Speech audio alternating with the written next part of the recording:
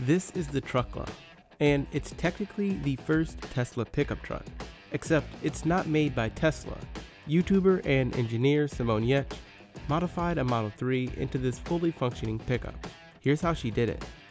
The inspiration behind Truckla was that I've made a personal promise to myself to try to avoid having a gas car. I've never owned a gas vehicle, and I really need a pickup truck for the type of work I'm doing. So I decided to make my own. Simone chose to build her custom pickup from a standard range Model 3, not just because it's the cheapest Tesla on the market. The Model 3 features a steel chassis, unlike the Model S and Model X that both use aluminum. Aluminum is softer and has a lower melting point than steel, making it tougher to cut cleanly and weld smoothly. So there was a lot of planning that went in before we even went to go and get the car. There was almost a year of looking at other pickup trucks. What parts of it do we like? What parts do we not like? And playing around with different sketches. Simone even recruited some of her engineer friends like YouTubers Laura Camp and Rich Rebuilds to help. Once they had a design in place and their measurements made, they were ready to begin. The team's plan was to cut out the entire top half of the car's back row and trunk to turn into a truck bed. They had to start by stripping out the car completely from the front seat back. They also used a heat gun and wire to remove the Model 3's enormous rear windshield. Unfortunately, we started cutting a little bit sooner than we should have because we wanted to put in a bunch of reinforcements to make sure that once we removed the back part of the car, that it wouldn't sag. But we had to kind of fast track that because I was about to travel out of town. And if we hadn't cut the car before that, all work would need to freeze while I was gone.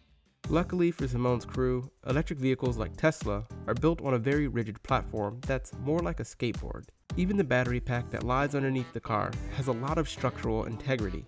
Both of these things prevented the walls of the car from caving in when they began cutting the top half off.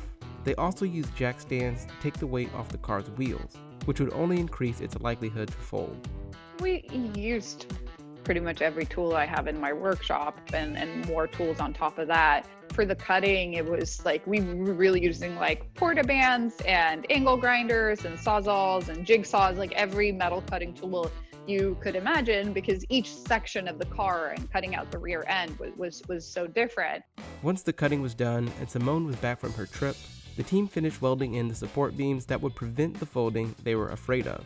This included bars underneath what would become the truck bed, and a roll bar at the very back of what would become the cabin.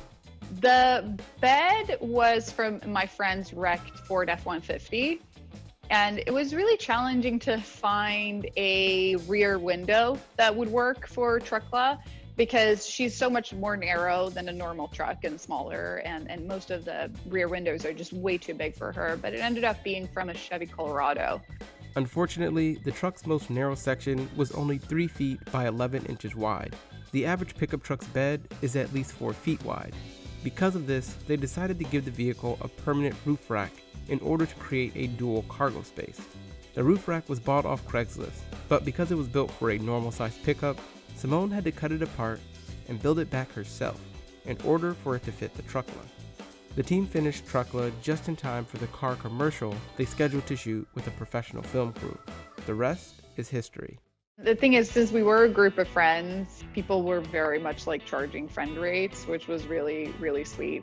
People were just excited about this project. I think if they hadn't, it would have ended up being $150,000 or something crazy. She is my daily driver. I use her on a regular basis, which is great and also a little bit annoying sometimes because driving her, you pretty much always have an audience. But I use her to haul lumber, definitely putting the truck parts of her to use.